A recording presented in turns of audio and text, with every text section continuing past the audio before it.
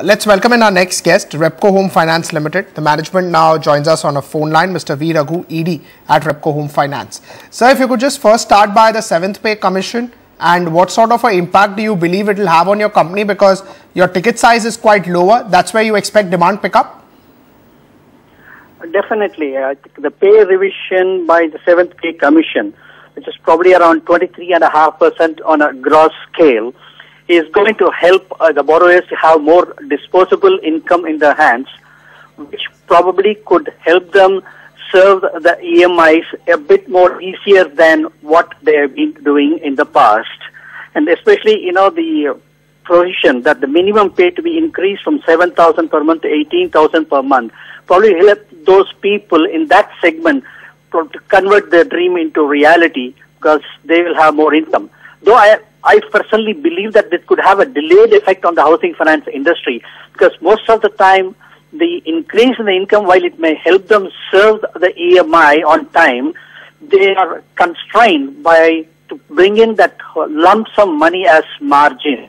So we believe that probably the arrears payment by the government to them could help them to bring that margin money. That's why we believe that could have a lagged effect. But this is definitely a welcome step, because once the public sector, the pay is being revised, it will be followed by the state government for the state government employees, and also it will have the triple effect on the private sector employees.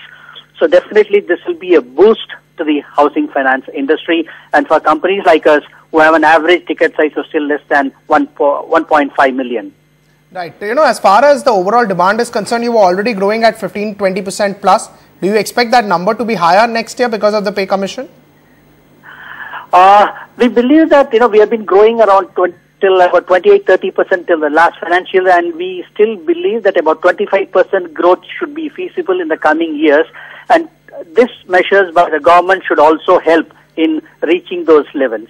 Right. As far as the margins are concerned, do you believe that, with the low ticket size being there, asset quality being on the lower side, overall, do you think that margins would tend to come down because now the competition is increasing in the housing finance space?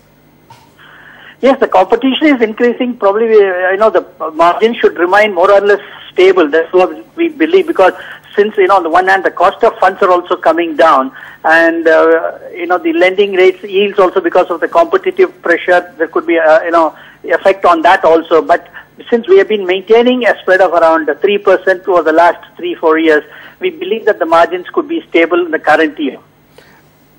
So, one would imagine that you are in a slightly more risky area because segment of the market, because I understand that the majority of your loans are given to people who do not have salaries. They are self-financing. How do you manage to keep it still slightly low risk? See, I think probably the risk that everybody is talking about is a perceived risk of lending to the self-employed segment. Mm-hmm. Now, this company has been lending to the self-employed segment for the last 16 years now.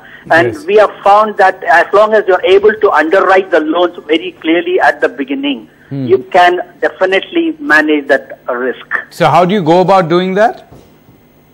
Well, I think you have to estimate the cash flows of the borrowers, since they don't have any other statistical proof or, a documented proof like their, they don't have a regular income, or they don't have certified balance sheet. I think one has to have patience to construct the balance sheet and then arrive at what is their disposable income, which could probably serve as an EMI, and then you have to do that. As you were mentioning, for the last 16 years you've done it, and your focus, of course, is in the southern states. We've seen significant growth in that, the self-employed space in the southern states in the previous decade, which is slightly slowing down now if one looks at the kind of income generation and the SME sector in that in much of the south. Now, how do you diversify? How do you keep growing? See, basically, we are looking at those people who are, the retail traders. We are not, looking at those SME funding or something like that. Okay. So I think, and most of my borrowers, they believe in cash business. That's the reason why we have been able to maintain that asset quality. No, so that's precisely what I'm saying. I'm asking you that even if I'm taking SME as a proxy for the growth, because if SME is falling, one would assume that even small retail, small service owners are also facing a bit of contraction right now in the last 2 years. Are you facing that in the southern market? Are you seeing that this is have to mean expanding into other markets more aggressively? I don't think so.